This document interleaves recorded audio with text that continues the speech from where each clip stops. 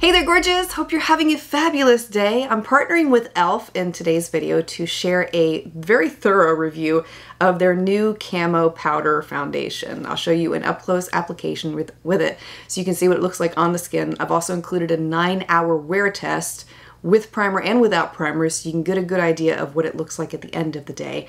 And hopefully you can make an informed decision as to whether or not this is one worth trying for yourself.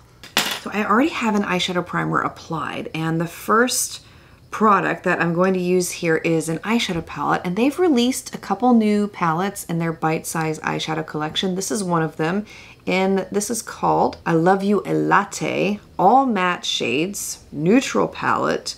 Looks promising, but we'll find out. First shade I'm taking from this palette is this one right here. I always like to apply a shade that's very close to my skin tone to act as a smooth surface for the eyeshadow to glide over the top of. This look is going to be more minimalistic in nature today. I'm not adding falsies to this look. I know, don't faint. I'm going to take this shade from the palette. Let's add this to the outer half. I'm making this up as I go along. And bring it up into the crease a little bit. So I don't really know where I'm gonna go next with this, but this looks really pretty. It has a very smooth texture to it, glides right on, provides a nice wash of color on the eyes, as you can see there. I mean, that looks really great. Going back with that lighter shade that I used in the beginning, I am going to be applying this to the inner half of the lid, and this will add a little bit of brightness to the eyes here. Okay, I like that. Very easy way to use this palette, very simple. So now that I've got the other eye done, to finish up this look, I am going to take the dark brown from this palette and I'm going to use that as eyeliner.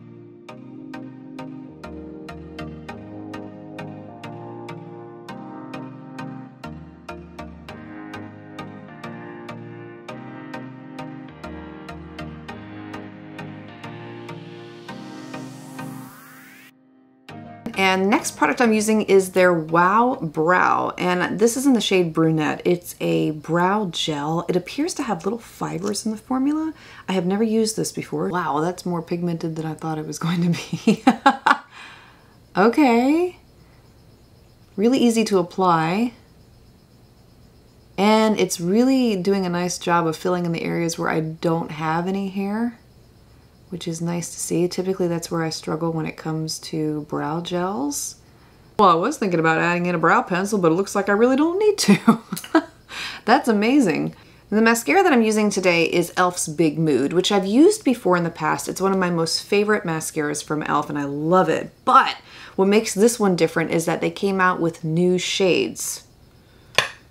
Okay, and I ordered brown, but I got black.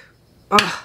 I was so hyped for that. Oh man, that sucks. That's a bummer. Anyway, they do have a brown shade now that they just came out with, and I was hoping I could show you that today, but I got the black one, unfortunately. So we'll go ahead anyway.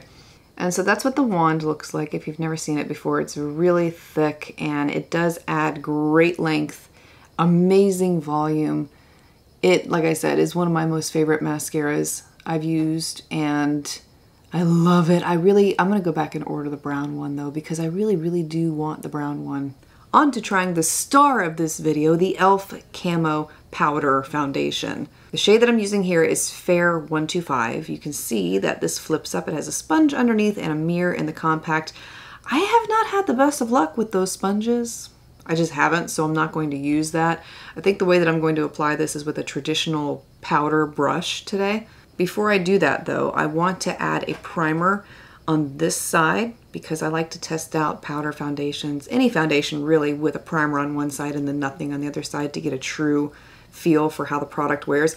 So I'm going to take the e.l.f. Cookies and Dreams Putty Primer. This is one I've been very happy with lately. And I'm going to apply that like so. This does a great job, by the way, of blurring out the pores, and it does extend the wear time of makeup. So while I show you the up-close application with it here, I'll just tell you a little bit about what it says about this powder on the packaging.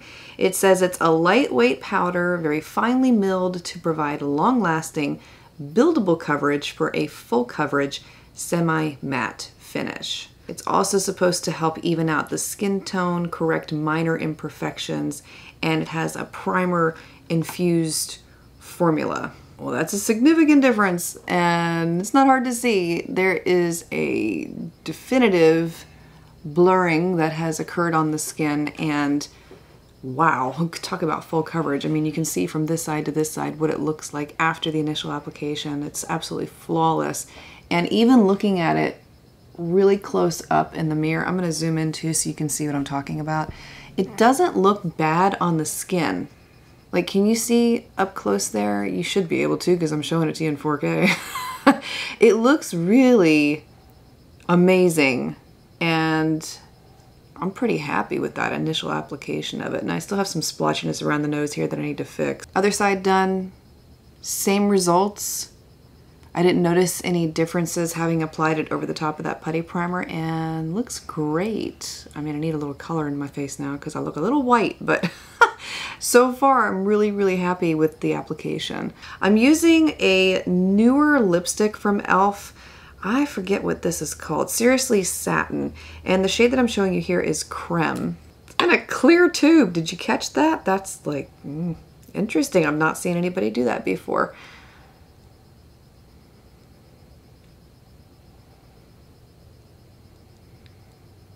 Pretty color. I also picked up the one in Nectar, which is a little bit darker by comparison to the Creme shade.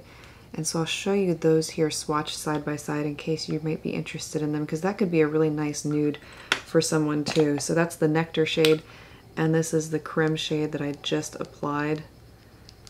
And I could see myself combining the two together to create a unique color also. Those are just really beautiful. It goes on really well. It's more of a glossy finish to it, and it's very creamy feeling, so really liking that color, and the whole look for that matter.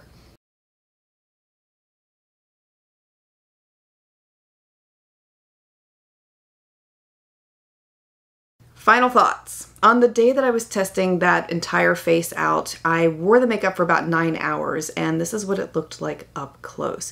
You can see on the side where I did not apply the primer, I did have a lot of shine breakthrough as opposed to the side where I did have the putty primer applied underneath. So that was to be expected, but what I wasn't prepared for was to see that the powder foundation did not move. Everything remained intact, which is really hard to find quality in a powder, but this one did not rub away. It didn't leave these splotchy spaces on my skin. It looked even, intact. Everything was there at the end of the day, even on the side where it did have a lot more shine breakthrough than what I typically like to see. So I was very encouraged by that. And on the side with the putty primer, same thing, no movement, everything remained intact, no splotchiness, no bare spots on the skin. It looked great. So I was really happy with this Camo powder foundation, much more than I thought that I would be. And everything else wore extremely well, by the way. I love the eyeshadow palette. I have been using that eyeshadow palette nonstop since that video because I love those colors, and they're matte and they're the perfect amount of color for everyday neutral looks. They're so easy to use. The lipstick was a little creamier than traditional, like say matte lipstick, so it didn't last as long as a matte lipstick would, but that was to be expected. The brow product looked great at the end of the day. The mascara, that held up beautifully. I've never had a problem with that mascara ever, so I was really encouraged to see that nothing has changed there. But yes, great products, impressed with everything I used here, and I hope that you did find this helpful if they have been ones that you have been considering or you've been curious about. If you're interested in them, I'll have them listed and linked for you below in the description box. And let me know your thoughts. If you've had the opportunity to try them out, please feel free to share your opinion as well. Thank you for being here, for taking the time to watch, and I look forward to seeing you again next time.